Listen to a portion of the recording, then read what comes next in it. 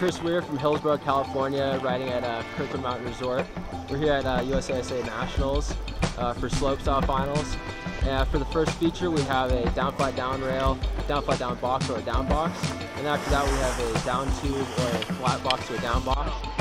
And then we have a cannon rail to a flat rail or a rainbow box, any of those choices. And then we have two jumps with two sides that you can go off of, ranging from about probably 50 to 60 feet for the big side of each of them. Super fun, having a great time. Really good day out here. Stoked.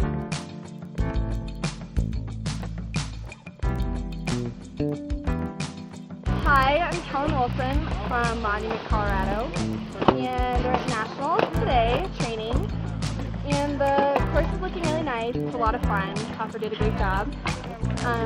There's 3 rail options for the first part, and then 2 jumps, a big side and a small side on both.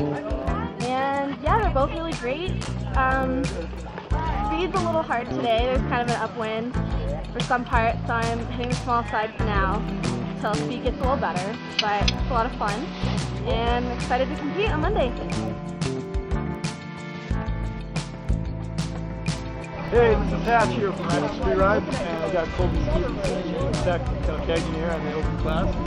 The ski is a copper event here for the USASA National. The course is pretty good. We're getting a little bit of snow now, so we're hoping that won't slow things down too much, and we're excited to see how it plays out.